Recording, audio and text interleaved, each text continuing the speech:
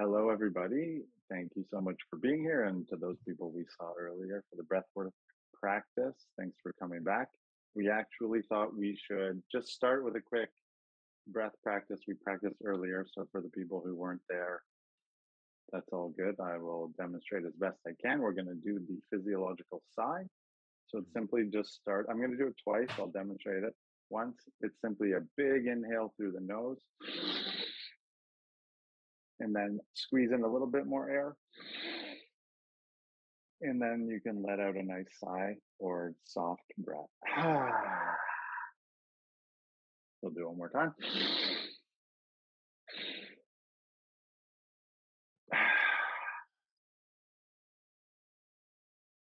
Okay, hopefully that helps people settle if you were able to do it. I just want to take a couple moments to thank everybody for being here, to express my gratitude for this all coming together.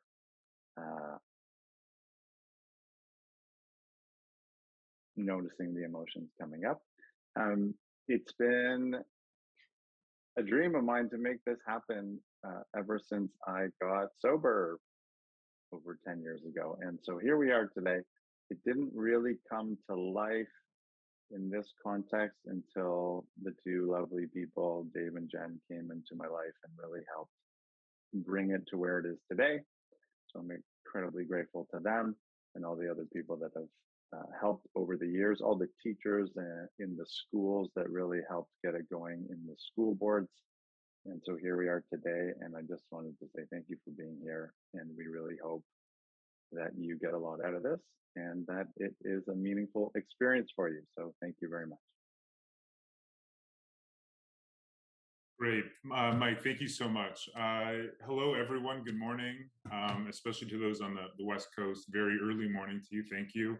My name is David Zarnett. I am a political scientist at the University of Toronto, but also the Director of Research and Strategy at Starts With Me, so the organization that is behind the State of Mind Conference.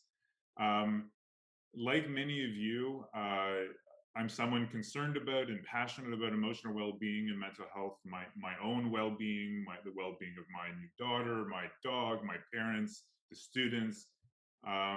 It's something that's always top of mind for me.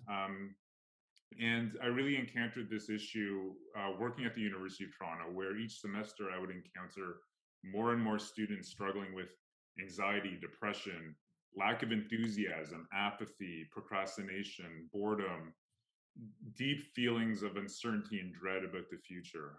So that experience over, I guess, maybe the last 10 years on campus really put the issue of mental health on the radar for me. And it's a real honor for me to contribute to Starts With Me, to play a role in organizing this conference. And I'm really excited about it. I think I can speak for Mike and Jen, but I think our core intention with this conference is to leave or to have us all be maybe a bit more motivated and, of course, more knowledgeable to address what I think all of us have recognized as a major societal problem in Canada and elsewhere, and that is widespread poor mental health in the workplace. I'm sure many of you have heard these statistics before, but let me sort of paint a bit of a quantitative picture for you, just to set the stage a bit. 1 in 3 Canadian employees experience high levels of stress at work. 70% of Canadian workers are worried about psychological safety at work.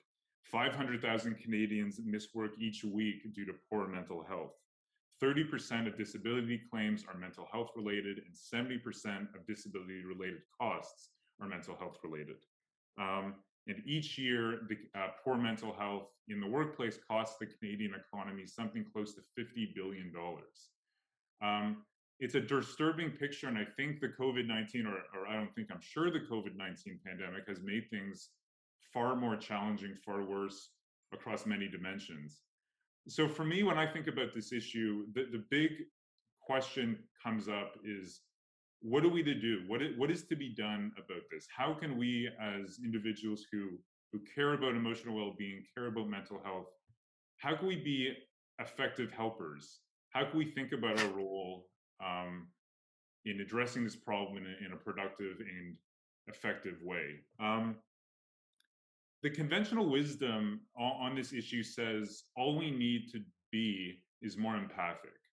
We need to understand those who are suffering. We need to feel their pain. We need to see the world a bit more clearly through their eyes. We just need more empathy, and a lot of these problems might go away. So, for example, on April 1st, when the Canadian Mental Health Association issued a press release, they said this year's Mental Health Week, which is this week, ought to be all about empathy. So by intellectual instinct, I'm a contrarian, and whenever someone tells me something, I immediately think, hold on, how might they be wrong? So when I read that press release, and I think, Maestro, you flagged it for me, I was wondering, well, is that true? Is empathy the solution? Do we just need more understanding? Or might there be better alternatives? Is there another way that we could think about being effective mental health helpers and champions? I'm always reminded of this saying, or I think it's from the either 17th or 18th century, the road to hell is paved with good intentions. So when I think about helping, I think we ought to think about it critically and be really clear on how we're doing it. So is empathy the right way to go about thinking about ourselves as effective helpers? To unpack these big and complicated questions, it's my pleasure to introduce my U of T colleague, Professor Paul Bloom. Paul, welcome. Thank you so much for being our first speaker at this conference. Professor Bloom is a professor of psychology at the University of Toronto and a professor emeritus at Yale University. He has a PhD in brain and cognitive sciences from MIT. He's an award-winning researcher, teacher, and very prominent public intellectual.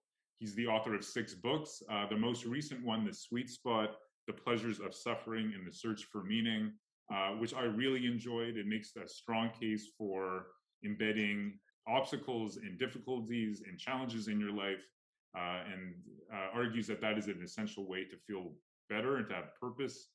Paul, I hope I've accurately characterized your argument, but my apologies if not, but that's what I took out of it.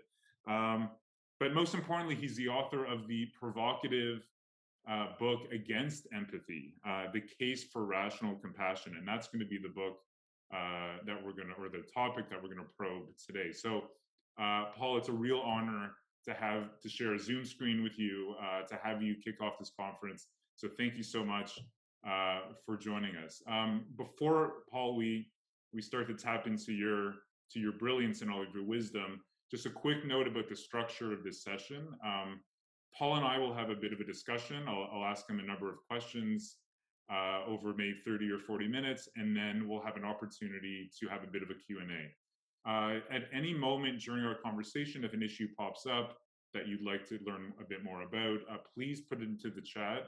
I'm not a great multitasker, but I will do my best to integrate your comment into our discussion, and hopefully we can all make this a really productive hour for all of us. Okay, so Paul, thank you again. It's a real honor. I think the first thing I'd ask you, which is the most basic question, is empathy is now this mental health buzzword, but I don't always know what it is. What is empathy? Are there different forms of empathy? Can you sort of unpack this concept for us a bit? First, thanks for the wonderful introduction. It was very kind. I'm delighted to be talking to you. I'm delighted to have been invited to talk to this group, and looking forward to actually having a chance to sort of go back and forth and bounce around ideas with people in this room. It could be that writing a book with the title Against Empathy was the biggest mistake of my professional life. It got me a lot of really weird email and a lot of people thinking like, hey, what kind of monster are you? And a part of the issue is empathy does have different meanings. So some people view empathy as basically a code word for everything good. Being a mensch, being good, being kind, love, peace, everything good. I'm not against that. I'm in favor of good things. There's another meaning of empathy, which is more narrow, which is sometimes called cognitive empathy. And that's the ability to get into somebody's head, to figure out what's going on with them. And it's very important for a good manager, a good therapist, a good friend, a good parent, to know what's going on in other people. And that sense of empathy is very interesting. I hope we get a chance to discuss it. I don't view it as either good or bad. So I think that sense of empathy, if I really care about you and love you and want to make your life better, and you come to me, I it really helps me to know what you're thinking, what's bothering you, what's really going on. It could be different from what you say. That's really a valuable thing. On the other hand, if I want to destroy your life, humiliate you, seduce you, con you, make you miserable, it also helps me to know what makes you tick, know what buttons to press. And some of the worst people in the world are really good at knowing how other people work. The sense of empathy I'm most interested in, I think it's most people mean what they um, use the word, is what psychologists sometimes call emotional empathy, which is to feel what another person is feeling. So if you're in pain, if you're suffering, and I feel your pain, it brings me down. I feel it. I know what you're experiencing, not only at an intellectual level, but at a gut level. I'm feeling empathy for you. And my book, Against Empathy, was an argument that that kind of empathy might be good for other reasons, might be part of intimacy, might have all sorts of goals, is actually a pretty lousy way to work from a standpoint of helping people and being moral. And I argue that it's biased.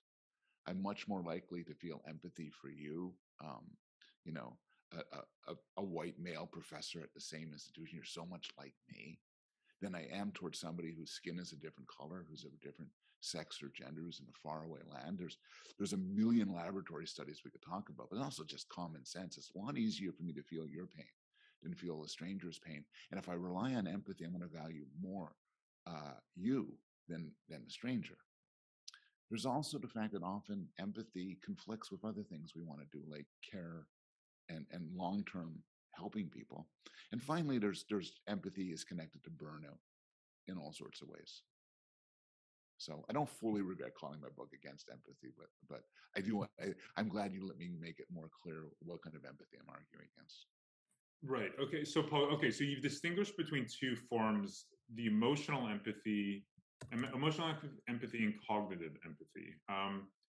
One thing I'm curious about is whether empathy is unique to humans. Where does it come from? Why do we have this ability to empathize, or do other species share it as well? Is it something that's unique to the human experience in the human mind? So those are a cluster of good questions, which we don't entirely know the answers to.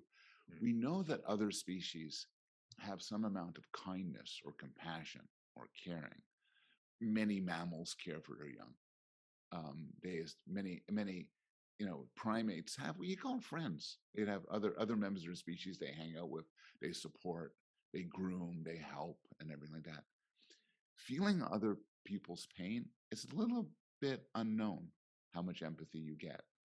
And you can ask, and part of the question is, there's all sorts of evolutionary reasons why we might evolve to be kind and loving and caring. There's kin selection. We share genes with many people, and we want to help them because that's the way our genes propagate. There's what evolutionary biologists call reciprocal altruism or mutuality, where you and I care for you, you care for me. As a result, we both do better in life. But where does empathy come from? Why would you want to feel what someone else feels like? And nobody quite knows, but one prominent theory is it has a lot to do with parenting, and particularly a mother's bond with her baby. So hormones that are involved in empathy get released during pregnancy and childbirth, for instance. And it may be an adaptation for that purpose. Interesting. So it's rooted in a very, I guess, primal relationship that we have. Arguably, yeah. Right. So that's actually an interesting segue to just to build on your introductory remarks regarding the problems with empathy. So last night my 6-month-old daughter decided not to sleep, and she was 1 a.m, and she knew I had a conference today. I don't know how she knew, but she knew it. Babies are very wise. Yes, and I think they're moral. Some very impressive person wrote a Just Baby. So Paul, that's another one of your books. That's a plug, if for those who don't know it. So she knew I had this conference, and she was crying. And I was just thinking, if I were to empathize with you, little baby, I would be exhausted. right? Like, so maybe we can start to get into what are the specific problems with empathy. When I wanted to help my baby crying, she was really struggling, she was stressed out about something. Um, why should I not have empathized Yeah. with her? What are some of the issues there? Good. I think about this a lot regarding parents. I'm not a therapist. I'm not a manager, but I am a parent. My boys are now in their 20s and off to the world. But those are exactly the questions. And here's what you do want to have towards your baby. You want to care about your baby. You'd be an awful parent if you said, "Oh, who cares? She's crying. Big deal." You want to love your baby. That's one thing. You also want to understand your baby as best you can. You know, your theory seems to be that she was crying to make you tired for the next day. That's a good theory. Maybe she was wet, maybe she had gas, maybe whatever. And it could help if she's hungry, feed her and all that stuff. Right. But would it help to feel her pain? Well, in your example, maybe it wouldn't hurt, maybe it just hurt you. But there's all sorts of cases where it gets you into trouble. I'll give you an example from a much older case. My younger son, I remember this, was very upset one day, and I asked, why are you so upset? He said, "Well, Dad, I have an assignment due tomorrow." And I said, "That's not big. You got a whole day. What's the big deal?" And he says, "I was supposed to start working on it 6 months ago." And he was freaking out. And me, this is my big weakness. I freaked out with him. Are you kidding me? And I got really upset. And when and finally I kind of, shifted a bit, and I said, "Yeah, well, I love you, Zach." I revealed his name. Fine. I love you, Zach. I care about you. Let's solve this problem. And he was freaking out. I was calm. And in general, in relationships, you want to love the person, you want to understand the person. But if I go to my partner and I'm anxious, I don't want her to get anxious. Mhm. If I'm sad, I don't want her to get sad. In some way, it would just multiply my problems. Often, what we want to do in a relationship is we want to establish a distance that enables us to help and care about the person. And every therapist knows this. No therapist would have a client who bursts into tears because they feel so lonely and then start being caught up in waves of loneliness themselves and start crying and saying, "I need help too now." No, you want to understand it, you want to care about it, but you also want to sort of help, which requires that sort of emotional distance. And I guess that would be relevant in sort of outside the patient client clinician the clinic's context, right? It would be professor student, HR, professional Yeah. colleague, team, in any context of a team. Is that right? Is that I think it is. I think it is. And this is why, it sounds very pedantic to make all these distinctions. mm, But the distinctions are vitally important when asking questions like you just asked. If you tell people, "Oh, just feel empathy, and empathy means everything." Well, there's certain things that are good and certain things that are inappropriate or bad. What's good is caring. I'm not going to argue against love and compassion, even at the level of being a manager. You want to make the world better for people who are under your ambit. Um, and understanding. There's no downside to knowing what's going on in a person. right? But sharing their feelings is often trouble. It's trouble for you in that, go back to being a therapist. If you have 8 meetings of 50 minutes apiece with people who are depressed or anxious and you feel their depression and anxiety, you will not last a week. hmm But also as a manager, I'm not a manager in that sense, but I have students, I have research assistants, and they come to me and I kind of want to sort of make things better for them. But sometimes that involves not feeling what they're feeling. mm You know, they may be furious at somebody else. I don't share their fury. I might say, "Yeah, I think honestly, you shouldn't be so angry. No one meant to insult you. Nobody meant to. I know how angry you are, but I'm not sharing that anger. It's not good." Um, Sometimes, to go back to the example of being a parent, if your kid says, take a topical example, your kid's terrified of taking a vaccine because it hurts. No good parent says, "Oh, well, I'm going to protect my kid from pain, so I'm not going to give her a vaccine." Right. It's ridiculous. And you don't sit there and you don't weep and you say, okay, you support the kid, you try to make the kid feel better, but you're focused on a longer term interest in a way that empathy will not guide you to do. So that's an interesting. So there, I guess, now there seems to be two problems that empathy raises. So one is burnout, and just to sit on that point for one moment, if there's anyone in the audience who's experienced burnout, please feel free to share your experience in the chat. If you do want to share your thoughts, feel free to turn your video or your audio on and explain what happened. But it sounds like, Paul, you're saying an over-identification with the feelings. Maybe over-identification is not the right word, and an over-feeling with the feelings of others can Yes. actually lead you to not be a good helper because you just don't have the capacity anymore. When my book came out, Yeah. I got a lot of correspondence, and some people Mhm. say they disagree with me, some people agree with me, but the correspondence that mattered the most to me are people in the world in a way that I'm not. And one example is I got it from a woman who was an emergency worker of some sort around 9/11, and and after the planes hit like so many years ago, she quit. She couldn't do it. After about a week, she couldn't do it. And she said that what my book did, she might agree with it or disagree with it, it gave her a language to talk about it, which is she wasn't deficient in love. She wasn't deficient in concern. The problem was her empathy was ramped up too high. So she would deal with somebody who was, devastated by the loss of somebody they loved, and she felt that devastation. And I know or know of many doctors or other people who who end up leaving their jobs because they feel the pain of others too acutely. Right. In addition to burnout, there's a second problem you've identified, which is poor long-term decision making, or accommodating someone who's suffering in a moment. Say they don't want the vaccine because it's going to hurt their arm. That's right. But in the long run, they're actually undermined. That's so right. You're saying that empathy also, it not only contributes to burnout, but it also sort of leads us in a direction towards short-term accommodations, what actually might not be in the long-term interest of the person we're trying to help. There's an analogy people who talk about empathy, people who like empathy, like to use, and I like to use it too. It's like a spotlight, and it zooms you in. You don't care, and then empathy zooms you in like that. Just lights up one particular person at one particular time.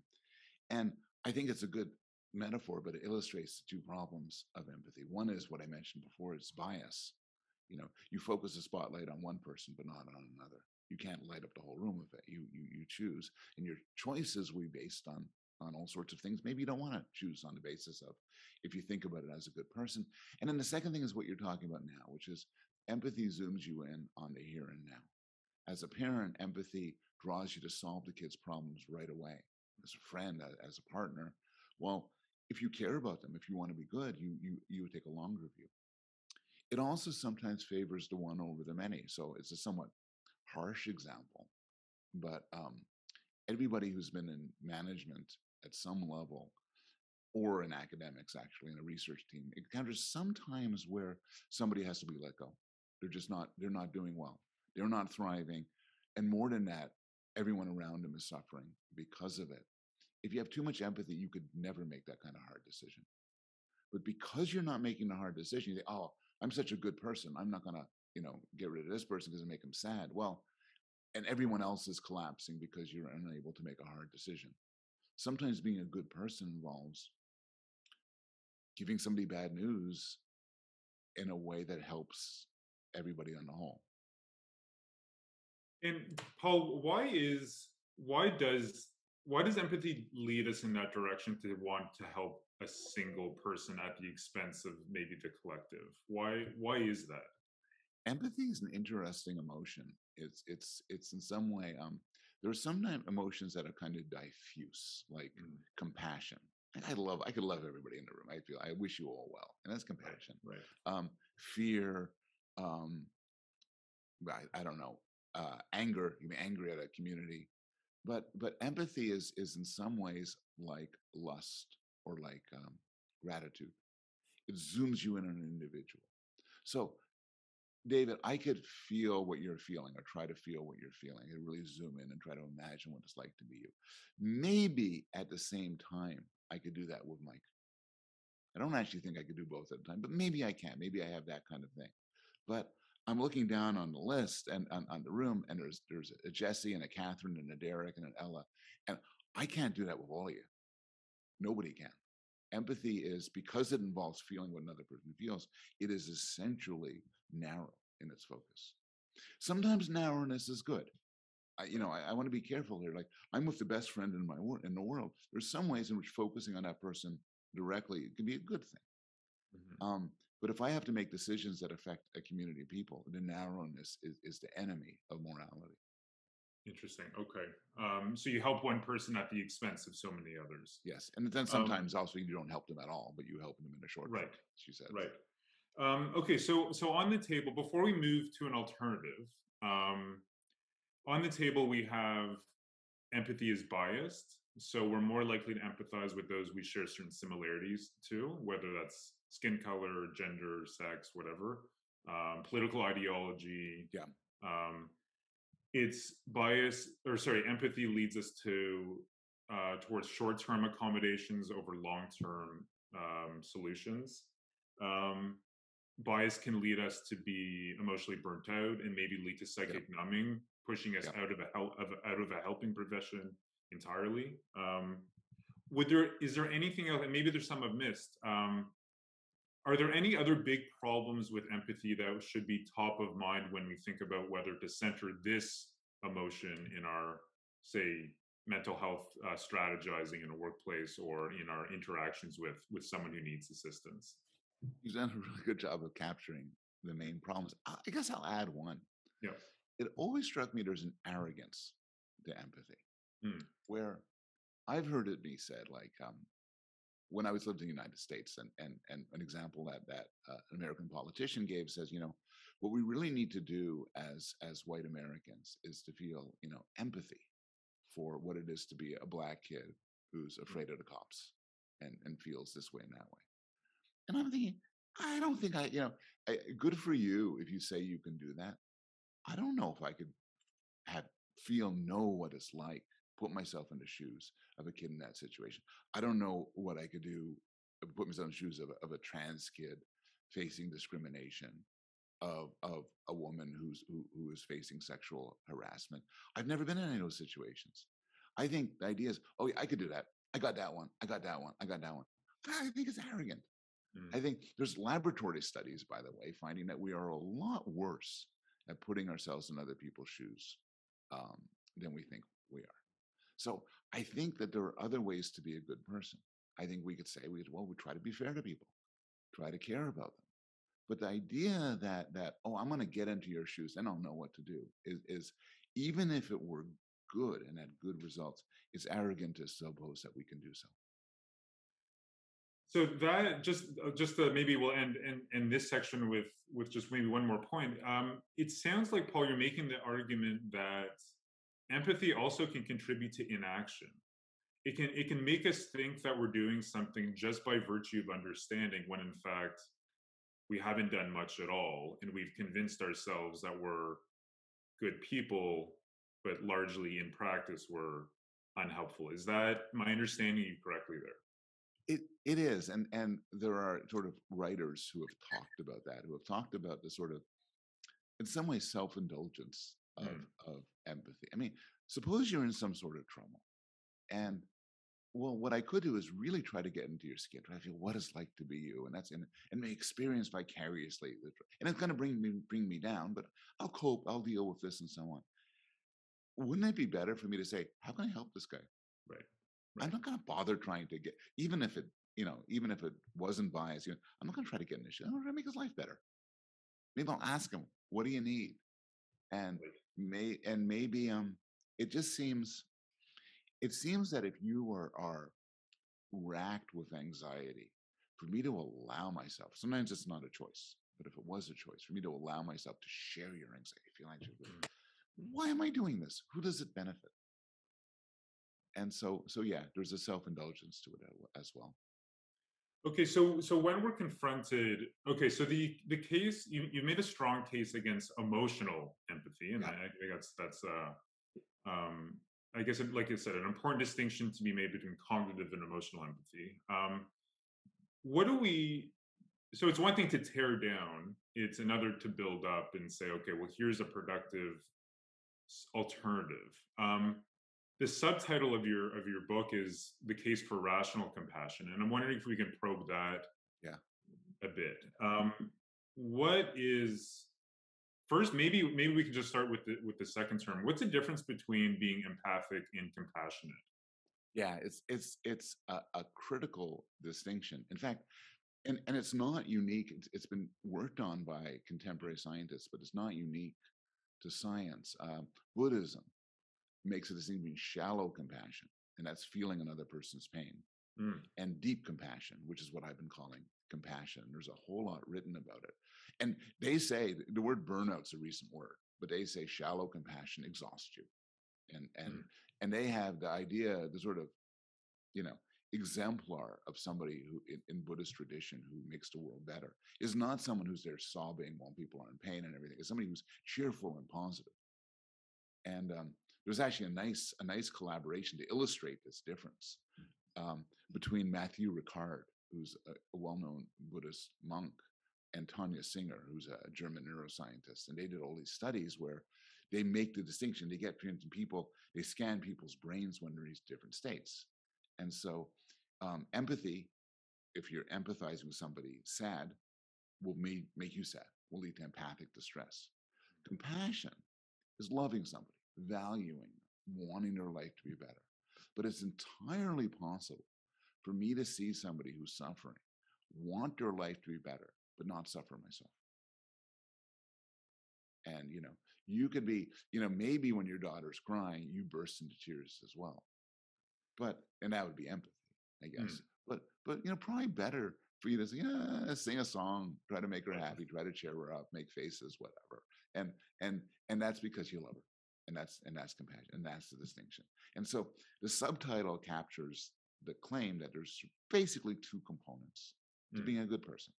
And in some way, I'm not saying anything that other religious traditions, psychologists haven't said before. One is compassion. If you don't care about other people, you're not going to be a good person. And you can be you can be an IQ of 1,000,000. That's not going to make you good. You just be self-centered and self-interested. mm, You got compassion, but then the rational part is figuring out what the right way to bring upon the ends you want to achieve. You want to make your daughter stop crying and be happy. You got to think about it. right. You want to make an employee more productive and more proud of their job. You're a therapist and you have a patient, a client who's struggling. You got to be smart. You got to calculate cost and benefits, do math. um, the issue in something like a geopolitical issue like the war in Ukraine, I guess in part is to care about people. But okay, fine, you and I care about the people who are suffering as a result of an unjust war. Now what do we do? Right. Well, that's really hard. Yeah. That's really hard. And the road to hell, I've been told, is paved with good intentions. You could love somebody to death and then end up doing something just terribly stupid and Right. doesn't help them at all. So, Paul, if I understand you correctly, compassion versus empathy suggest compassion is more action oriented. It calls you to do something to help those that you care about. Is that empathy is about emotional empathy is about understanding, but compassion takes us back to, well, what am I actually going to do practically to help someone? I Is think the compassion more action oriented? Am I understanding that right? It could be. In some way, maybe I just amend it slightly and say compassion, I think, often leads you to right action more. Mhm. Empathy can lead you to action. It could sometimes you just wallow in your pain, but sometimes it lead you to immediately want to sort of make somebody better and fix the Mm. problem. I think compassion is less biased because it's more diffuse. And compassion doesn't require that you share the feelings of the other person, which mobilizes you more towards action. And I think this is in some way the point that you're getting at, which is if you're having a panic attack and I really feel what it's like to be you and have my own little panic attack. Oh, we're just panic attacking together and the world has not become any better. Well, if I say, man, I care about this guy, he's in trouble, what can I do? Well, all of a sudden I'm telling you to do this crazy breathing exercise, which, actually did wonders for me this morning. So it makes you act in a good way. Okay, so just to you did get into it a bit, but the qualifier of your term rational, of the term compassionate, rational, what does that mean? Often it's a term, at least amongst political scientists, we always talk about the rational actor, and it's rarely defined. And I know probably in the mental health space, maybe it's not a term that's commonly used, but what does it mean to think through a problem rationally? What steps does that involve? How do we ensure that we're being rationally compassionate as opposed to irrationally compassionate? Yeah, it's as it's a deep question. The answer could be answered at many levels. Some people have mathematical formalisms. What counts as rationality? Some people, I tend to have a more casual use, which is to act rationally is to pursue a goal in such a way that most likely gets you to that goal. So if I'm going outside and it's raining and I don't want to get wet, it's rational for me to bring an umbrella. Umbrellas are just great ways to keep the water from getting you wet. Now, if I go outside without an umbrella, am I being irrational? It depends. Maybe I like to get wet. And so rationality is always relative to a goal. From this perspective, being cruel isn't necessarily being irrational. Maybe you want to hurt the person, in which case acting in that way to just get that way, it could be totally rational.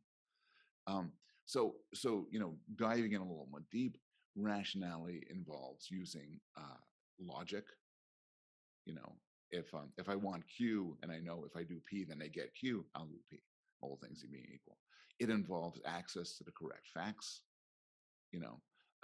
It's good to if I believe that an umbrella full of holes is the best umbrella, well, I'm not going to be very rational. And this all sounds kind of airy and philosophical and abstract, but it's what every good manager or therapist or friend or parent does. If you know your daughter cries whenever she's wearing the itchy pants, then you change your clothes and all of a sudden she stops crying. Your goal was to make her happy. You're smart. You figured out what the best way to do. That's rational. Right. So Paul, when we spoke last week, you mentioned another really important point that I think is important to flag here in terms of being rational. And I think this will resonate with all the HR professionals and business leaders in the room. And that is the importance of sort of this social component of being rational. That it's not entirely possible to be rational on your own, presumably because our brains are so prone to bias. So sorry, go for it. I think that's right. We had a good conversation about it. You say, I say, oh, yeah, I'm this rational man. Let me go and do my rational thing. And people, I think, reasonably enough, distrust me because often the people who shout how rational they are often the least rational of all. And then all of us, we think we're doing the rational thing, but often we are swayed to our self-interest. There's a lovely little study where you ask people, if somebody sues you, and if somebody sues you, and the costs, and you have to pay money to protect yourself to get a lawyer, and it ends up being they sued you for a stupid reason. Should they have to pay for your lawyer? And people say, yeah, that makes sense. That's a rational conclusion. Then you ask a bunch of people the same question, only flipped. If you sue somebody and you didn't have any grounds to sue them, should you have to pay for their lawyer? People say, no, I don't think so. Not very rational. There's a million ways in which your biases shape what you think is rational.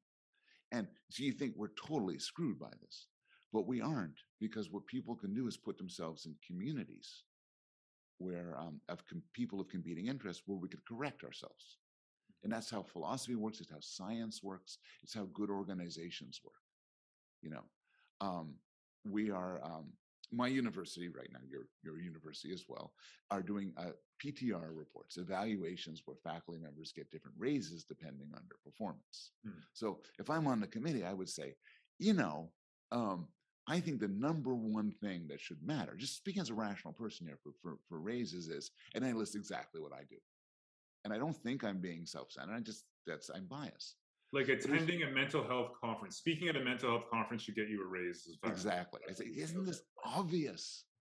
But someone else says, I think teaching large classes should give you a raise. And I thought, I don't teach a large class. Yeah, that doesn't sound right to me. And then we bounce, and we all say we're rational, but in the course of it, I have to justify things, and they have to justify things. And this stuff works. Sooner or later, we often come to fair ways of doing things. And so you don't want to ask, when figuring out what to do in Ukraine, you don't want to ask a military contractor. You don't want to ask someone who has a vested interest. We want to just get together a lot of people and then talk about it. And I think one of the extraordinary things about people is that we've created social structures that can make us more rational. A classroom, a discussion, even sitting with your partner, as long as you two are not perfectly aligned in your interests, and you say, I think that person was so unfair in what they did to me, and your partner might say, look, I'm looking at this objectively, and it's not so. You're just being biased because your feelings are hurt. And so rationality is best done by communities. Interesting. So I'm sort of compiling a list here of all the things we need to do to be rationally compassionate. We need to be logical in the way we think. So think in terms, I guess, cause and effect. We need to compile facts and be sensitive to sort of the factual basis of a situation. We need to be social, but we can't just be social with people we agree with. We need social diversity. We need different perspectives pushing against one another in order to get to the sort of the right conclusion, the right decision to help or to roll out the right strategy or program. Anything else that you would add to that list? What else should we be thinking about, if there is anything else, to be rational? I guess on top of that, if we can, we should be a bit humble. Right. We should recognize it's very hard. I don't feel biased when I say that giving a talk at this conference should factor in my raise. I feel this is just any normal person would think that. But I should also realize that, particularly when my rational things, when I figure, oh, there's a friend who's in a hospital, should I visit him? No. I think the moral thing is to give them some space, to recognize that maybe I don't want to visit them, and this is why I came to that conclusion. So I think we should be humble, particularly when our moral, ethical, or other choices end up favoring ourselves. Right. I'm on social media a lot, and there's zero humility, and it's always, plainly the facts support me and my team, and everyone else is a monster. And, and again, people who do this are not sort of rubbing their hands together saying, haha, I'm very biased. They think they're being fair. This is in some way, there's some research suggesting, and this is old stuff by Lee Ross at Stanford, some research suggesting that if you and I have a grievance together and we're in a disagreement, and I carefully explain to you my side, the effect of this is for me to get more angry at you and think less of you. Because now that you've been faced with the facts and you still hold your stupid position, how could you do this? And it's because I'm not humble. I think that I'm right, and if I could just sit with you and explain to you, you would understand. So the rational individual is open to the idea of being wrong and is open to being persuaded to change their mind. Yes, and it almost has a flavor of paradox to it, the way you put it. But I think it's right. The person to be rational involves accepting that you may be irrational and trying to correct for that. Right. Okay. Maybe I could throw a few scenarios at you. This might put you on the spot. Okay. But this is what you're the expert here, so I have to. a big issue in workplace mental health, and this is sort of runs through this conference, is a lot of corporations, and I think a lot of the HR professionals here can speak to this. A lot of organizations provide mental health services to their employees. So there's employee assistance programs. Research suggests that for those who use them, they tend to be better off. Yeah. Now, the problem is no one uses them. Utilization rates are far below what they would be if they reflected need. So, what would a rationally compassionate approach look like to promoting help seeking? Because really, there's clearly obstacles. How would we think about, how do we encourage people to seek help in a rationally compassionate way? Yeah. So I have an answer. I'm not sure it's a good one. And these things always, people on the ground always know more than the person who's now being had a question sprung on them. But there's a whole literature on what economists call nudges, which is ways of setting up a situation so that people behave in their best interest. And there's an example in literature which is very much like yours, which involves retirement savings plans. So there's a lot of companies would offer their employees really good retirement plans, really good savings plans. All you got to do is just opt into them, and they're plainly to the people's benefits. But nobody opts into them. Very few people. They just can't be bothered to look at them. Right. And the solution that the nudge people argue is make it a default. Just you don't do anything, you get a really good retirement plan. You don't want it, you could tell them you don't. You do, but it's the defaults that matter. So in this case, and I know it's hard, I can't imagine exactly how to put it in practice, but what if every once in a while, these plans, people check on you. They just say, look, all employees are enrolled in this plan, and every 6 months we do this, that, and other. Tell us to go away. But you don't have to default as someone looks in on you. Switching to defaults is a way in which structures can be made so that people behave in their best interest. Okay. Yeah, that's actually really. I have a number of thoughts about that, but I'm gonna move forward. And I'm not sure how it's practically implemented, so that's right. Okay, so we have about 14 minutes left. So there is time for some more audience engagement. If you do have a question, please feel free to raise your hands and to your electronic hand, your little blue hands, and I'll call on you if you want to say it. If you want to turn your audio on, your video on, please feel free to do so. While we're waiting for some questions to pop up, Paul, maybe I can ask you 2 more questions that I think might be relevant to the audience here. Another issue in the workplace is just lacking purpose. Like, I just don't care about my work. There's the term presenteeism. So I'm literally at my desk, but I just don't give a shit, to put it bluntly. And I think that's widespread. David Graeber has this great book called, I think it's Bullshit Jobs. And I think we've all might, I don't know if this is the right word, empathize with that feeling, understand that feeling, whatever word we're going to use, but we understand that. What's a rationally compassionate approach to dealing with someone who lacks purpose? And I know you've written about this in your most recent book, so maybe there's a connection there.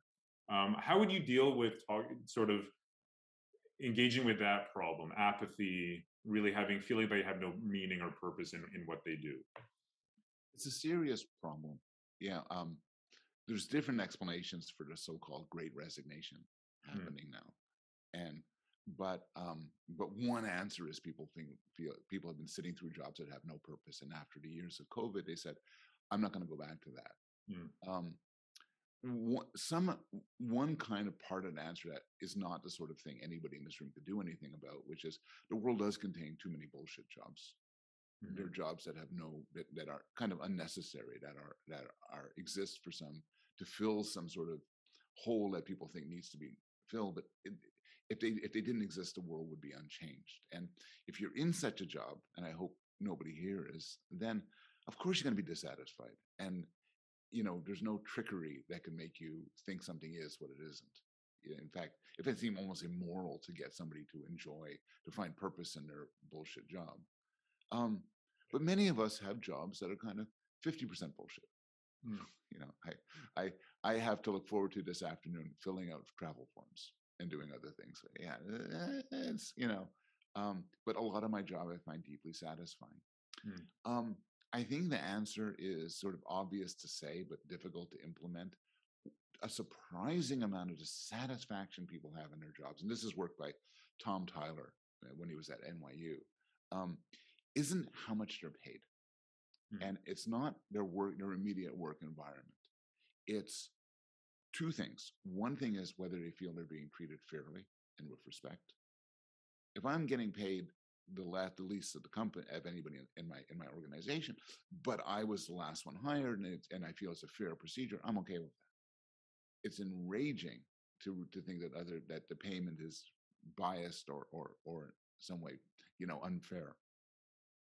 And then there's autonomy.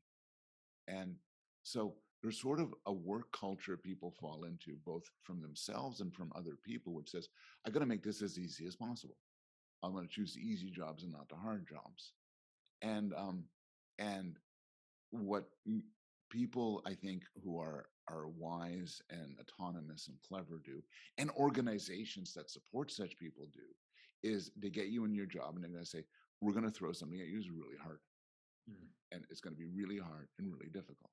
And it seems almost paradoxical. Like, I would prefer a job that's easier than hard, but it's not the case. All these studies ask people what they think of their jobs. People like difficult jobs. Right. They say they have meaning. And if you think about it, it's true too in life. You know, nobody has kids because they think it's going to be easy, and nobody's favorite hobby or sport or game is really easy.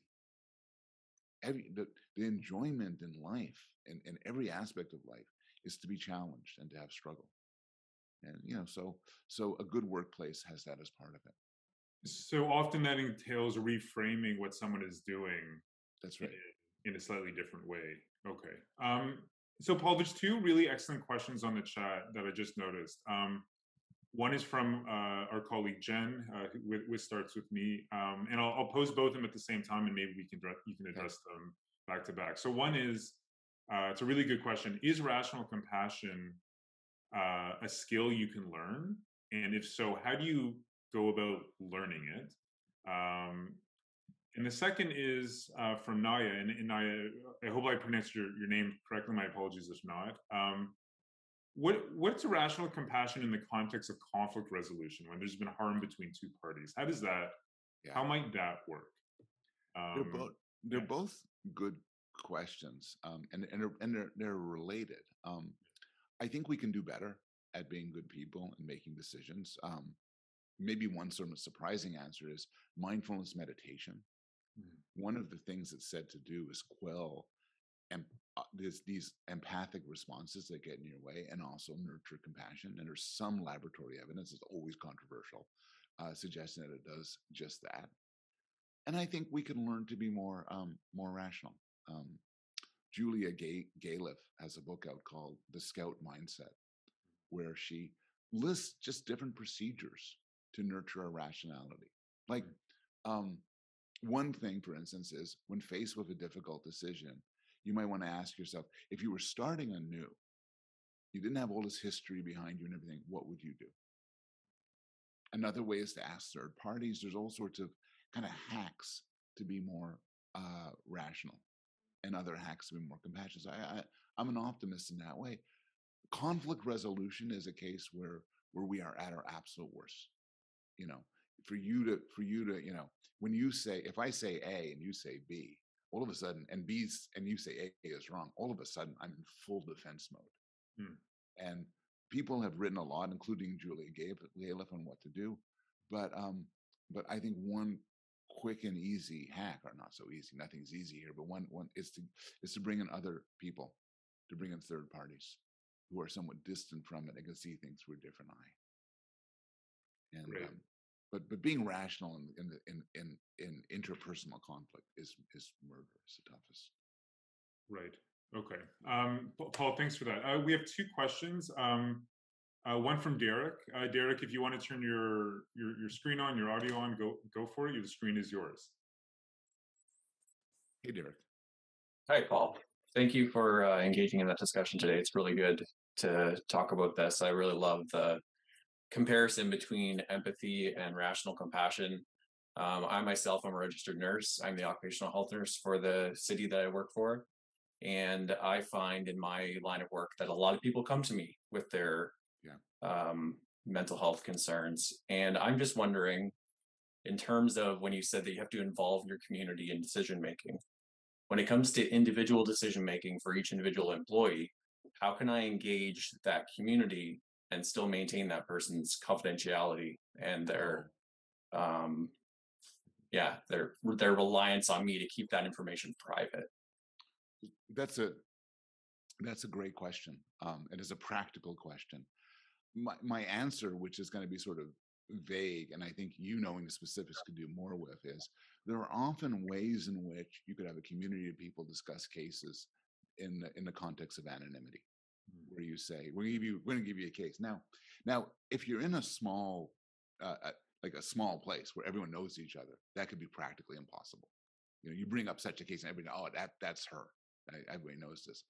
But that's why God created internet. So in some way, you could do stuff online where you have communities. You could establish a community of people on Facebook or some other, or Reddit, or probably not Reddit, but on Facebook or something where you get a team of people. You could even do this very self-conscious, say, I want to put together a team of people to discuss difficult cases that come up in my job, where I could talk about these cases and you don't know the people involved in them. So anonymity is preserved and it could help. I think we do this personally, we do this informally, but having some formal setup could be, I just suggested, of some value. Does that make sense for what you're talking about? Yeah, no, that makes complete sense. Thank you. Yeah, thank you. Great, thanks, Derek. Thanks for that thoughtful question. Mike, let's go to you.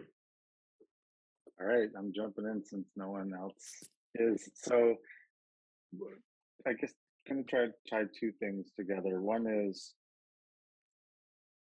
historically, therapists are actually bad at knowing the emotions of their clients. So I'm curious on that piece. One is asking people how they're feeling, I think, and also into a workplace situation.